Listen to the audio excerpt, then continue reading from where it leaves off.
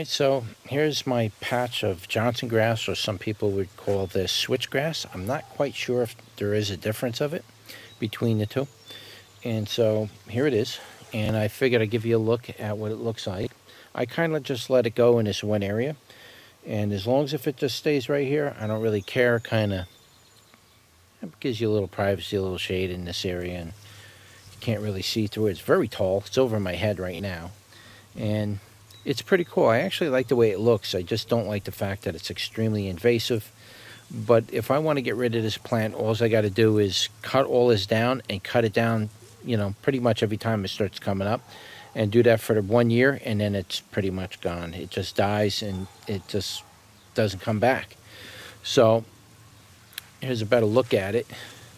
This is what the tassel looks like.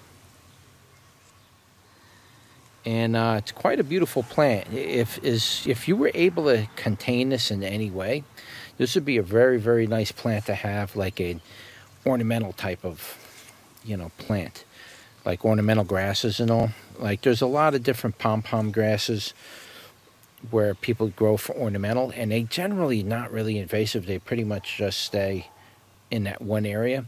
But this isn't one of those grasses. This one's very invasive. This root system will literally travel quite extensively, and it's really hard to control. So if it wasn't for that reason, I would definitely like to grow it as an ornamental grass, but I can't seem to find a way to do that. So if anybody here has any experience on this particular variety of grass, whether it's switchgrass or Johnsongrass, I'm not sure if there is a difference.